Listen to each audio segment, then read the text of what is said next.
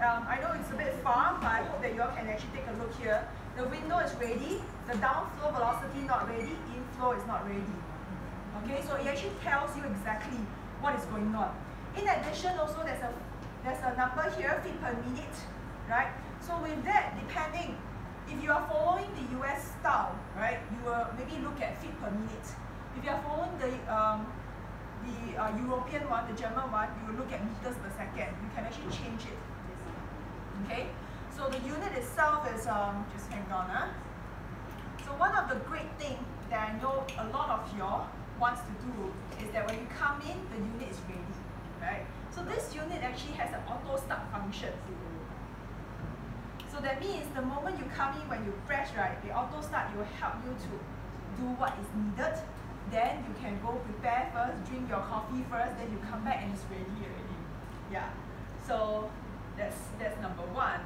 Okay. But okay, so now everything is ready.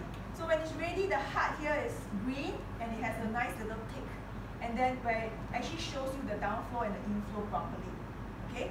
So in order for me to demonstrate whether the downflow and inflow is proper, can I borrow some paper? Can I have some paper? Okay. So for those who are actually nearer, you can see that this number is dropping, inflow. Okay? The inflow is dropping. So it is not just it will drop, but you will try to think whether or not, I need to adjust it or not. So this is also when your filters are used up already. So now having a problem, too low, right? So I have to go take a look at the alarm and still too low. Potential for reduced personal protection. It tells you that. Okay? So you know that the cabinet at this point in time not very safe to use. Okay? Of course, because sometimes the protocol gets stuck here. Just remove the protocol first. So now I remove already, it detects it. Now it's okay already. And it's back to okay already. Yeah. But a lot of times, some of the cabinets do not have this kind of function to tell you actively whether the cabinet is actually okay or not. Right? And it's actually considerably, I would say, quite dangerous. Yeah. How many of y'all have a lot of tubings coming in and out of this? Tubing, wire, and everything, right? So you cannot close the sash properly most of the time, right? But sometimes you do want to go for lunch. Yes? And then you don't want to take everything out. So you just push it down and squash the tubing. Then you go for lunch. Sometimes we do. I mean, I worked in the lab before, so I know all this little thing. So one of the things that, we have, I have to pull this thing down first.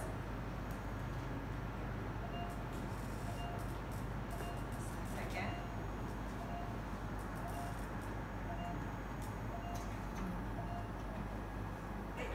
Okay. Is this part here.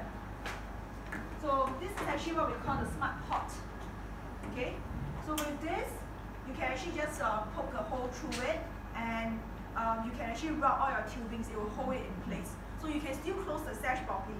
And if you actually look at it over here, for those who are nearer to me, this thing goes internal, goes out to the filter. So there shouldn't be anything that goes in or go out, because when it's actively working, later on when you close the unit and open the window to proper working condition, you put your hand around here, you feel that suction, and the air is going back into the filter. Yeah. So with this, it has been tested that there's no leakage at all. So just now when we talk about leakage, right, it's really all the joints and everything that's around here. The cabinet should contain all the things inside. Even for this is an aerosol type window, meaning that if I do any fumigation inside, nothing will go out. So if I close the window, yeah, and with this, it's easier to clean. So for some of y'all who are not using my cabinet, have you ever cleaned this part? Never. How old is your cabinet? Oh my God. Okay, for this is easy to clean. For the unit that you have, you just need to pull down the sash. Yeah, so for the unit that she has, all she needs to do is to just pull down the sash. You can clean this part here. No need tools, right? So the cleaning is much more easier. Yeah. So just like I said, I want to try the UV. I don't know whether I activated it or not already, because today this is new.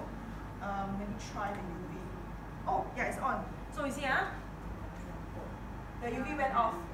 Yeah. So UV disinfection cycle has been disrupted.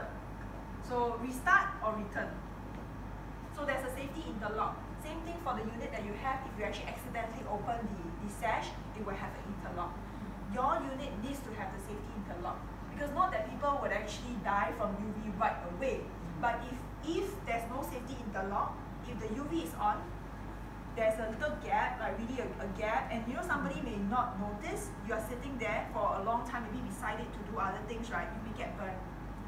Long exposure, because this is really direct UV, not like the sun with the clouds and you're wearing clothes, right? Yeah, so please make sure that you have that safety interlock. Yeah. So this unit also a bit, so now that you know you have this, some of the users will be a bit worried, okay, because it actually records everything. Records everything. When this thing is on, when this thing is off, is there any alarm, everything you will record. And you can actually export the data in an Excel file. So next time when you actually, like I said again, if you have a chance to set up a new facility, you know, there's SOP that you need to put in.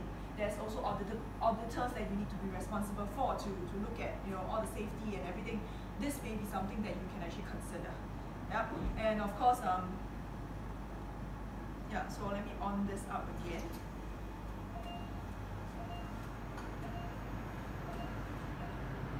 So it's actually very smart. You will always only stop here. Yeah.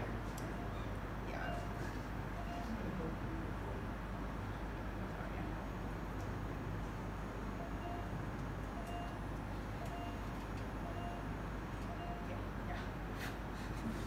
Okay. So when you are actually working in this, right? I'm gonna sit here. I hope this chair. Okay, this chair a bit shaky. Very scared. This chair a bit shaky. Okay. I do not know about your armrest, but for some of you who are using my unit itself, right, working with a straight posture is really very important, so you actually put it like that. But I realized yesterday, so yesterday I was doing the same demo. Can I ask, your lab coats, short sleeve or long sleeve? Long. Long sleeve, right? Yeah. Okay, so the institute that I was there, yeah, maybe also. So because yesterday we were there, and then I realized all the lab coats are short sleeve. Then when we wear glove, the glove is only until here, but we put our whole hand inside. So here, this part, I mean, as clean as we are, we spray, actually I spray a lot of alcohol. I try to spray a lot of alcohol, but yeah, but anyway, so then I realized that, you know, it's not good because you put your whole hand in. So you need to make sure that you wear your lab coat and your glove, because we shed bacteria and viruses as well from our skin, right? So please make sure that lab coat is long. Yeah, because I really had, first time I see short sleeve lab coat. I'm not kidding. So I was really a bit shocked yesterday, so I didn't know how to react anyway. So it's supposed to, you know, work like this, you know, in a straight manner. So sometimes when you actually have something that dropped, right? Sorry, because we lost the little thing, so we actually improvised. So you can actually, there's actually a little tool that looks like this. It's just that we didn't bring today. So I actually improvised. So you can actually lift this out and actually clean here as well. Yeah. So it's actually easy and it's light. So there's different people with different style. Some of your work surface is one piece, right? One piece. Some people like one piece, but one piece also means heavy to lift. But the shorter, the smaller one, even if I don't have this, I just need to lift up from here. So it's lighter. Just and how we can actually clean. You can even autoclave this part if you want to. You know, you can clean and clean easily. Then you put this back also. So there's like different you know, good features for you to think about when you are actually working on your biosafety cabinet. Yeah. Okay. Let me put this back first. Yeah. Okay. So anybody wants to have a view of the cabinet, please don't be shy.